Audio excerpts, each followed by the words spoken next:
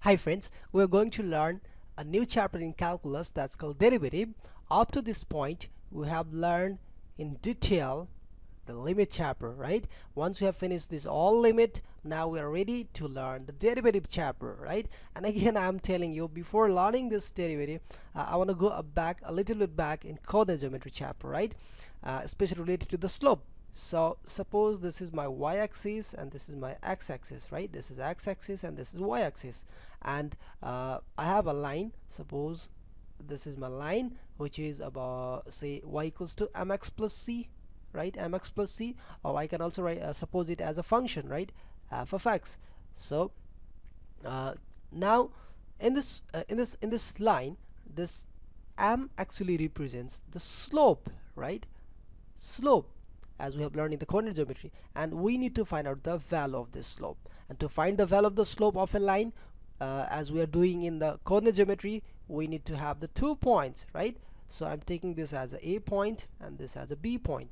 So let me suppose the x coordinate of this a point is x, right? So the corresponding y coordinate will be f of x, right? If you just plug the value of x in this function fx, then you'll get the value of y coordinate, right? So the corresponding y coordinate is f of x. That's actually, this is a y coordinate, right? And now here we're going to find again the x coordinate of the b. Let me suppose this b point is about h distance away, right? H distance away from the a point, right? So the total x coordinate of this b point will be this x plus this h, right? This x plus h. Therefore, what will get the corresponding y coordinate here? If you just plug this value x plus h in this function, you'll get f of x plus h. That's the y coordinate of this b point, right? So we get the x coordinate, we get the a coordinates of the a point also and b points. The coordinate of the a point is simply the x coordinate is x here, right? X comma the y coordinate is f of x. We'll be writing in the f of x form, right? Generally we used to do this in the calculus. Now here the coordinate of the b point we get x plus s, that's the x plus s, that's the x coordinate, and the y coordinate we get f of x plus h, f of x plus h. This is our y coordinate of the b point, right? And in coordinate geometry, to find the slope of any line, right, of any line, if you have the 2 points given, right, 2 points coordinate given, then we used to use this formula. Slope of this line will be m, we represent this slope by m, is simply the difference of y coordinate, that is y2 minus y1, over difference of x coordinate, that is x2 minus x1, or simply the change in y to the change in x, right? So in this point, this will work as a y2 and this will work as a x2. Here this will work as a x1 and this will work as a y1. So I'm just supposing this, you can choose any one, right? So y2 and y1. So y2 here is f of x plus h, right, minus y1, it's y1 exactly, right? y1 is the f of x, right, over x2, that is x plus h, minus x1, right? So minus x1 is here x only, simply x, right? This is comma, okay? Don't suppose this is x1. Okay, fine. Now here what we get, we can cut this x and x, and finally we get the slope as f of x plus h minus f of x over h. This is the slope of this line, right? This y equals to mx plus c. But what about in curve, right? We're going to find out now the slope, right?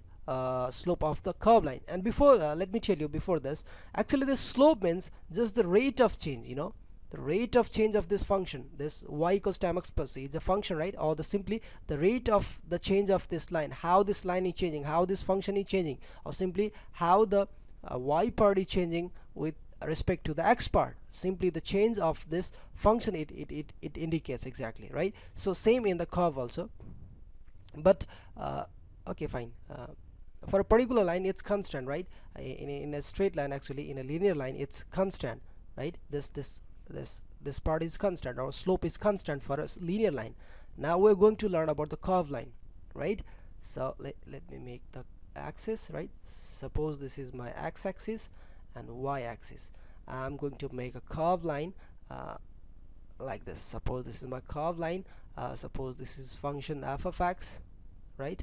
F of x function. Again, as we learned previously, to find the slope of this, or the rate of change, right? Simply how it is changing, we need to find out the 2 points.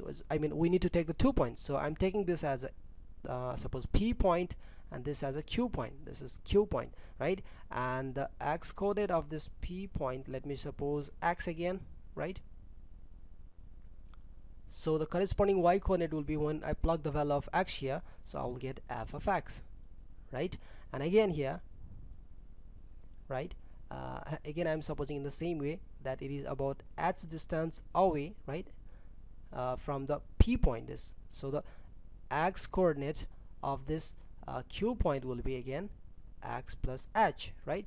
So the corresponding y coordinate of this Q point will be f of x plus h, right? Simply I will be plugging this x plus h value in this function, then I will get the y coordinate, right? Actually this is y, it means y, right? So now again what we got the x coordinate as x, right? F of x, and the y, f of x is the y coordinate, and here q also, the coordinates of the Q point we get, that is x plus h comma y coordinate, that is f of x plus h, right? So to find the how it is changing, or to find the rate how it is changing, right, we need to take a secant line that is passing through the P and Q. This PQ is a secant. Now this secant now tells us the slope of this secant, now tells us how this has been changed, this function has been changed, what is the rate, this, right, what is the rate of change of this function between P and Q point, right?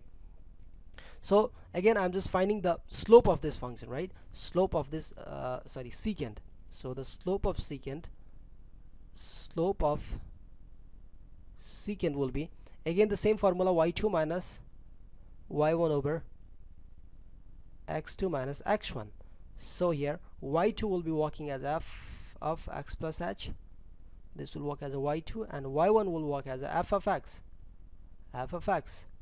whole divided by x2, that is x plus h minus x. So again what I can do, I can simply cut this and x, so I get the slope m, right, okay, slope of the secant as f of x plus h minus f of x whole divided by h, right, since we cut this. So we get the value of the slope, right? Now value of the slope of this secant line, right? So this is the rate again, how this function is changing between this P and Q point. So if I need to find out how it is changing between P and suppose this Q dash point, right, Q dash point, so I will be using this as x2 y2 here in this function. X2 and y2 will be the coordinates of this Q dash point, points, and at the time it will be suppose h1, and this h1 will be less than this h, right, less than this h will here it will be less than this h, right? Now if I want to find out here, then it will be q dash suppose, right? So again here the coordinate of this h2 will be more or less than h, and as I will come closer to this, the value of h will also decrease. Initially it is this much bigger, finally more bigger, more smaller, more smaller, more smaller, more smaller, more smaller, more smaller, means as I'm going to closer to this P point, the value of h is gradually decreasing and decreasing, right? Let me show you here, I have a video about that. See here, this is as a P point, right? This will work as a P point and this will work as a Q point. And what happened when I'm decreasing the value of h, means the distance of this x coordinate and this x coordinate, this is the this difference is the h actually, right? The difference of the x coordinate here is the h, means this and this, right? So what happens to this, just see, right? So this is Q point and P point. Now just I'm taking this, right? See here, I'm bringing it more closer more closer means h is decreasing, more decreasing, more decreasing, more decreasing, and I'm going closer and closer to this p point, more closer, more closer, more closer, more closer, and I'm coming almost close to this q point, and finally it is going to be 0, right? So let me do it once again here. Right, see, okay, fine. I hope you understand this, right? Here is another also video, I think, if you want this, right? See here, this here, the h is almost coming to 0, right? Almost becoming 0, sorry, it's almost, the h part is almost becoming 0, and this q point is almost going closer to this p point, but not exactly at the p point. It means the h is not exactly equals to 0, but very infinitely small to 0, right? Infinitely very close to 0, simply almost close to 0, almost close to 0, but not exactly the 0, right? So now we need to find out the value of the slope, the secant slope we are going to find out at very close to this p point. So to find out the slope very close to this p point, we need to take the limit, right? To get the precise level, right? To get into the precise level, we need to take the limit that we recently learned. So, and how we have to take the limit? Limit we have to take as h tends to 0. So when h tends to 0, this q point will almost merge to this p point, and at that time, right, at that time, what it will be, when h tends to 0, the slope of the secant, right, will be equals to limit h tends to 0 f of x plus h minus f of x whole divided by h, right? This is the slope of the secant line at that time, and this is exactly the derivative. This is exactly called the derivative.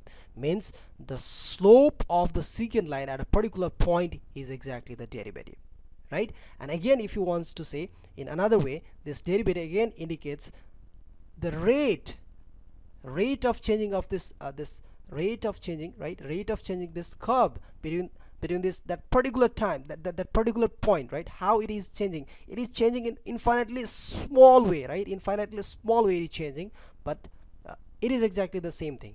How this y part and the x part is changing. It's the ratio, or you can say the rate, how the function is changing at a particular point, right? At a particular point in the curve, how it is changing, right?